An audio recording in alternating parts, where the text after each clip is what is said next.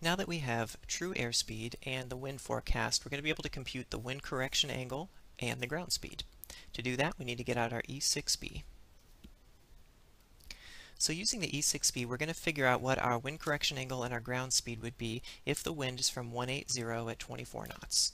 So I'll start by setting the wind direction at the top, and I'm going to mark the amount of wind up from the grommet. So I'm going to mark 24 knots worth of wind.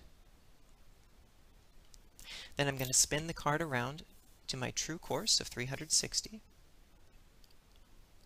I'm going to set the true airspeed to be underneath the wind dot that I just made, and our true airspeed is 106 knots.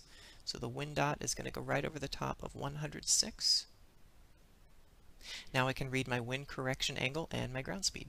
So my wind correction angle is 0 because the wind dot is directly over the vertical line. It's not displaced to the left or to the right.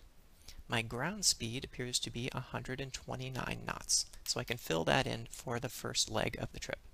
So wind correction angle is listed as 0, and then ground speed 129 knots. Let's do the next leg. So for the next leg, the wind direction and velocity has not changed, so I actually don't need to redraw my wind dot. I just need to change the true course. So the wind dot is already there and it's already all set. So I just need to rotate around to 322 degrees for my new true course, reset the wind dot to be underneath or over the top of the true airspeed arc of 106.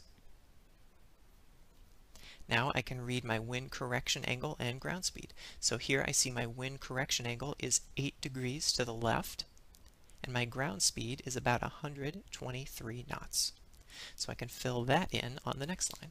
So wind correction angle here, it gives you a handy clue that if it's to the left, it's minus. So we do -8. Then I fill in my ground speed of 123. Now notice that for the next line, the true course hasn't changed and the winds haven't changed. So I can just write the -8 straight down onto the next line because I know that the computed value will be exactly the same, -8 and 123 knots.